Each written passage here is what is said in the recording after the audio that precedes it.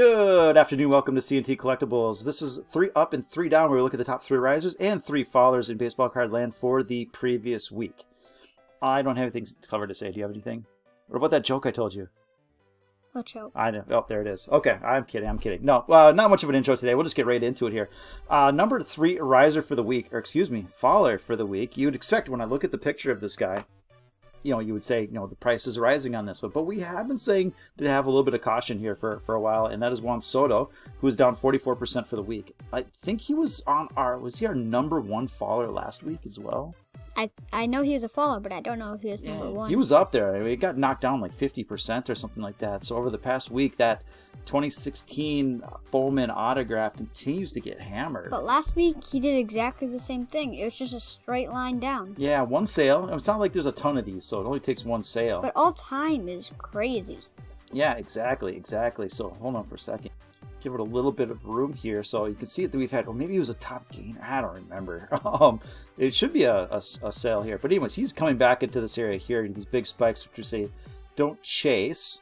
You can see that's why. Yeah, that's why. they eventually, I mean, they can go on for a while, but eventually they'll come back to a natural level here. And heck, if you saw back down to this 1,000 area, you know, at some point, I don't think I'd be super surprised. I mean, I'd be a little bit surprised, but this seems like you know, you had a couple buys here, you had a sell here, so right in this area, call it that 1,600 area, there's decent buying support here, so maybe it kind of finds a little bit of support and some purchases in this area here, but if no one steps up to the plate, you're looking at $1,000, and I won't be getting my first Juan Soto autograph if that's what happens. But yeah, kind of interesting. So your number 1 faller for the week is down 44%, and that is Juan Soto. Again, he's just why can't you just wait till the season starts, man? Why can't you just wait for the season starts? Why can't you just wait for a cheaper one?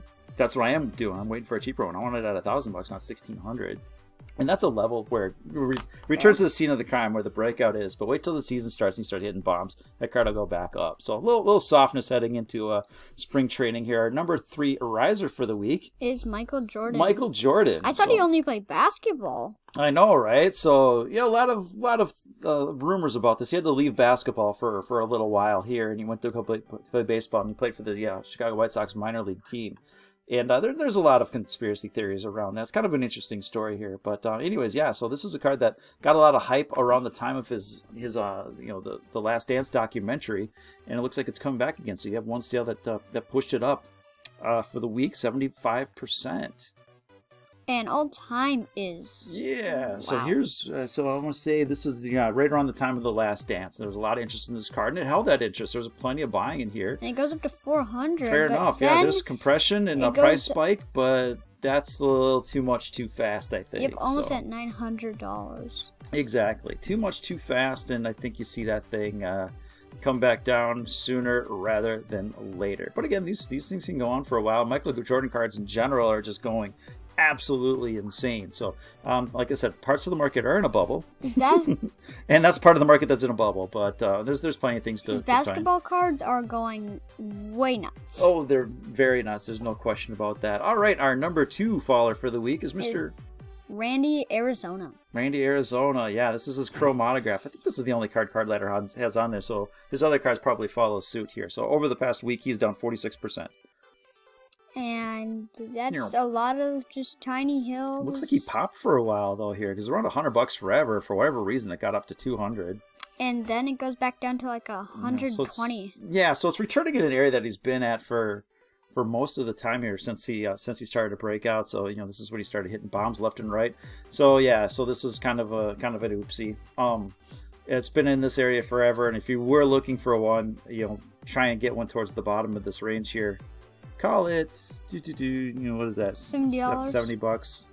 70. So you even had a fairly recent sale for, you know, 85. Yeah, so and even right now, $107. So that's kind of the thing. No, next year, you know, half of everything he hit in the air left the park, which is not a thing. You know, 25-30% is a really good number for home run to fly ball ratio. It's basically what Aquino did when he first started playing. How'd that work out? Well, not too good. Yeah. But he started just hitting bombs, and that's basically what he was on a Ruthian pace, and everybody was looking forward to him last year. Arizona did. Pretty much.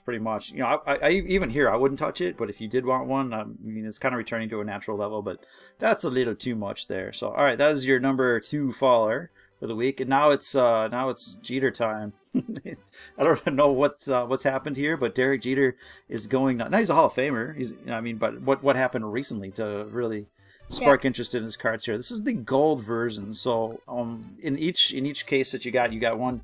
I think draft pick gold version, or it may not be a draft pick, just one gold version of it. So these are not the regular ones.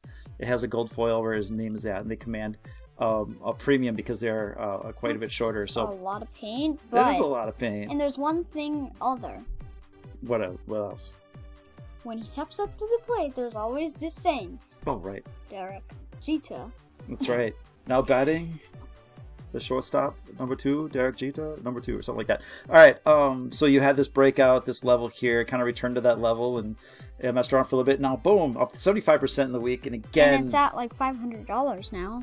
With that big so spike what grade is that? $200. A PSA 9? Yeah, because the 10 just goes for crazy amounts or whatever. So yeah, it's at like I don't know, maybe over 1,000. Well, it would be if there's a 3-to-1 ratio here, it should be about a $1,500 card. So I just think, but when you get these price spikes here, that relationship kind of gets skewed because it's too much too fast. So yeah, I wouldn't do anything with it here.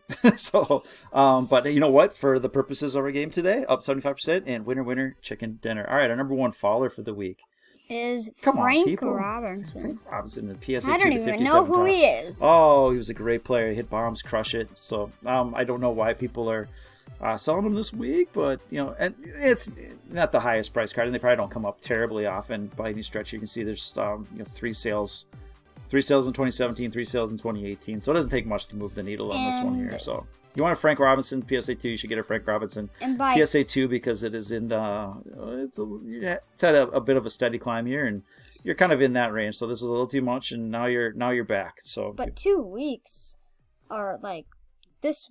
Well, 2 weeks ago, or like the last 2 weeks, he's been falling crazy. Yeah, well, but that's all time. Yep, he's only had the 2 sales this week. So again, it doesn't come up often enough to really, to have a lot of volume to give it a smooth ride. It's going to be choppy, but it's kind of in a level where it's like, all right, you want a Frank Robinson? You know what? You should get yourself a Frank Robinson. All right, number 1 climber for the week, of course, Derek Jeter. Yep. So this is the SP foil. I think this is the I think the preferred card. The Topps one is the most common and everything like that, but the collectors, they have to be all fancy and say, well, my preferred card is the one that's really hard to get and you can't afford it. So the BGS 8. So over the past couple of weeks here, he's up 143%. And actually, we cheated a little bit because the number 2 riser technically was the SP foil PSA 6, which was up 91% for the week. So all those SPs are going nuts here. So you had a pretty steady sideways action here, and then boom, boom, boom, last couple of weeks, nuts. Again, up on 43% for the last week. And all time is a same thing. Yeah, it's the same thing. Here's a pretty wide base, and these bases, when the longer you go sideways, it's a better chance you are of breaking up and out of it. So that's fine. Doesn't that it would break out of this range and go up? That's fine. That would break out of the range and go from what is that, $600 to about to $1,200 to double in the course of a month or whatever. That's not fine. So here's your long base breakout, and then you kind of retest and you set up your channel, and then when you break out, it's like, yes, you should go up, kind of a measured move. Look at 400, 200, a couple $100 or something like that. So right in here, but this, double off of the thing. So too much, too quick, Mr. Derek Jeter. I mean, he's worthy of it. I'm not going to argue that, but this quickly. Probably not. So, no. All right. So that is 3 up and 3 down for the week. Hope you enjoyed it, and we'll be back at you with our new series starting Wednesday or Thursday, and then we'll do our This Week in Baseball cards Friday or Saturday. Have a great rest of the day, and we'll talk to you later. Bye. Bye.